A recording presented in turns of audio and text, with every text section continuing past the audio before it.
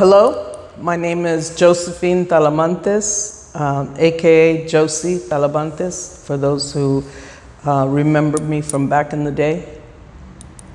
And when did you first meet David Rico?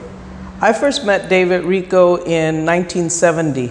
I was a student at San Diego City College, and David was a returning vet from Vietnam, along with David Rico and Agustin Sandoval and just, you know, the Fierro brothers, many people that were coming back. And I met David during that time. And then we became very involved in community issues with the takeover of Chicano Park, with the takeover of the neighborhood house. And we were friends. Ron Trujillo, David Rico, Rico Bueno, very, very close friends of mine at the time, and still, even now it's posthumously, because they're both passed away. So, but friends, yes. Loving friends, good friends, partying friends. Bottom line, we were all having a good time, you know. And I got along with all the guys. It was easy. I was raised with boys. I have 3 older brothers, so I wasn't critical of the guys when they tried to be, you know, male machos. You know, I'd just tell them to shut the hell up because I wasn't going to deal with their stuff. Plus, I wasn't going out with any of them, so we all got along just fine. And then, what's some memories you want to share about your early activism with David, whether it's the park, the neighborhood house? I think my memories of David, all the way up until his departure recently, was his perseverance as a Brown Beret and standing up for the community and never backing down, even later years. Sometimes it was easier to defend and fight and do those kinds of things when everybody was doing it. And then as things started to wane, those that stayed, that continued to fight, were critical. And I would put David in that category. He never backed down.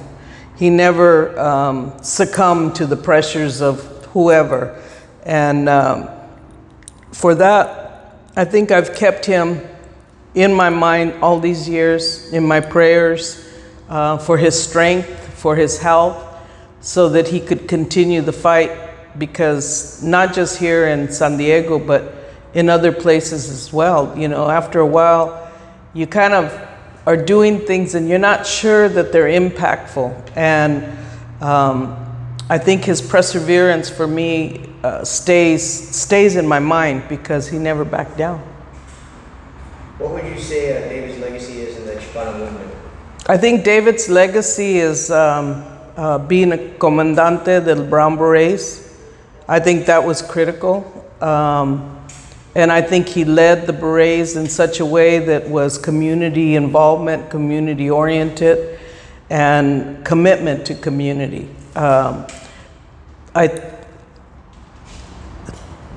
think the other thing with regard to, I think his knowledge and political astuteness of being able to negotiate, being able to interface with the powers that be, but not lose his cool or lose his commitment to whatever he was negotiating. You know, as many know or don't know, but when we established the Chicano Park Steering Committee, David Rico, Angie Avila, Mike Nava, Rico Bueno, and Patricia Salazar were the negotiators with the city. We occupied Chicano Park for 12 days, and we identified those to be the negotiators. They had the skill, they had the experience, and they had the ganas, you know, to defend the community and not back down. So I think that's what I would remember him as, his legacy. His legacy will remain for many years, and we will honor that as we go forward in the Chicano Park Museum and Cultural Center as those who contributed way back when, all the way up to the present. Is there a favorite memory you have of David that you would like to share? I don't think I'd like to share it. We were partying a lot, all of us. You know, maybe just an image of David, not necessarily a memory, but an image of him standing in formation for the Chicano Park Steering Committee, for the neighborhood house. I would even add the Centro Cultural de la Raza at times in there as well. Memories, I guess one memory was probably later years, not necessarily early on, but one time the Centro was dealing with conflict, and this was probably in the 2000s. And I remember coming in from Sacramento because I was in Sacramento at the time, and it was a community meeting. And the memory I have, because I got there from the airport, straight from the airport to the Centro, and I got there at the same time David was getting out of the car with a whole group of young Brown Berets, and they were going into the Centro. And I think for me, there's probably deeper understanding of that interaction that I won't share in this video, but I remember during the process of listening to the community articulate their concerns to the Centro Cultural, and I would look back at David, and he was there with all these young guys, and we were just waiting. We were all waiting because we didn't know which direction the Centro was going to take. I think for me that memory, it stays in my mind because it was a consistency of the train of thought and the commitment that David always kept for community. So it wasn't 1969, it wasn't 1970 with the founding of the park. It was, here we are in 2000, the year's 2000, and he's older now, and he's still got the next generation of young berets, showing them how to support and defend community. And I think that stays in my mind.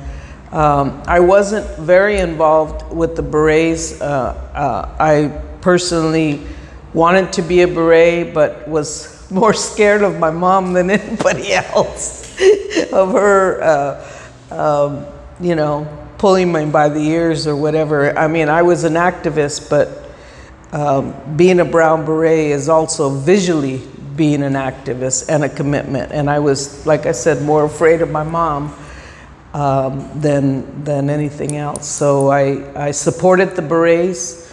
I hung with the berets off and on in my early years.